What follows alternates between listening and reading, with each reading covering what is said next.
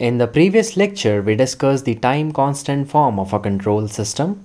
Now in this presentation, we are going to discuss one example based on time constant form of a control system. So let's get started.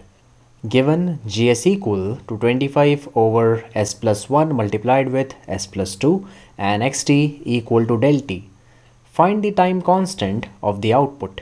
So in this example, we are given a system whose transfer function Gs is equal to 25 over s plus 1 multiplied with s plus 2 and the input to this system is xt, which is equal to del t, and we need to find out the time constant of the output.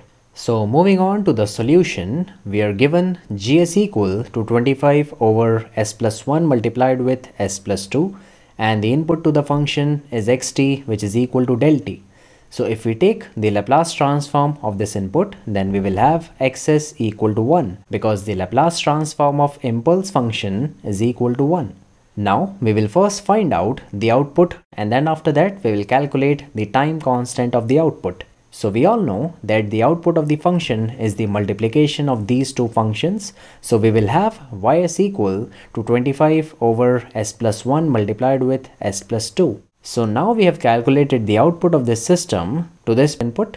We will now calculate its time constant, and for that sake we need to find out the time constant form of this function, and it is defined as ys equal to 25 over 2 multiplied with s plus 1 multiplied with s over 2 plus 1. We have taken 2 common from this factor and now it is in the time constant form. Now here we can observe that we are having two poles in this transfer function. So we will have two different time constants. In the previous lecture, we were dealing with first order transfer function, and that's why there was only one pole and hence there was only one time constant. Remember, the number of time constants is equal to the total number of poles in the transfer function. In this case, the number of poles is equal to 2, and that's why the number of time constants will also be equal to 2.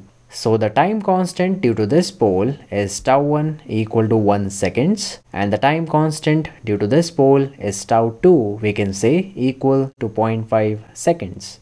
The overall time constant of the system is the greater one, which is τ1 equal to 1 seconds. We will discuss this in detail when we will study the concept of dominant pole.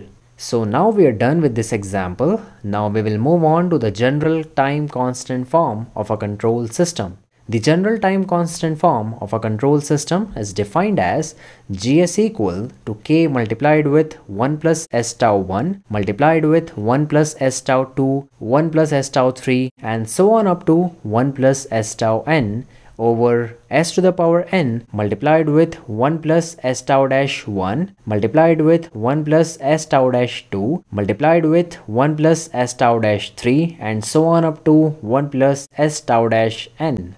This transfer function is representing n number of zeros, n number of poles at the origin and n number of poles in the left half plane. So this is an important form of a control system. We will use this general time constant form in the upcoming sections. So now we are done with this lecture. In the next lecture, we will discuss the DC gain of a system.